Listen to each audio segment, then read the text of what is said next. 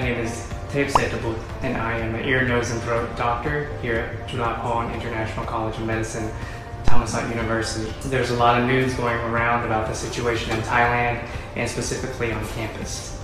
Covid-19, also known as the coronavirus 2019, has made a dramatic impact on the world, our country. Today I'm going to be talking about ways that we can prevent the spread or transmission of COVID-19. Here at CICM we have great recommendations that we can put in place for our students. Number one is good use of hand hygiene.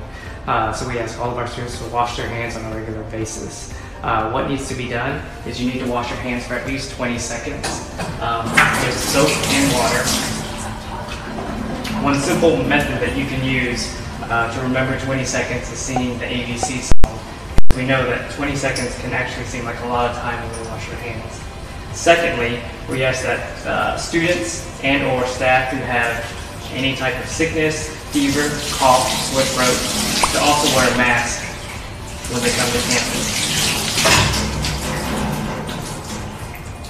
Apart from that, we ask all of our students to avoid large areas where there are large amounts of people in crowded spaces. This is our best way that we can prevent the further spread of this virus.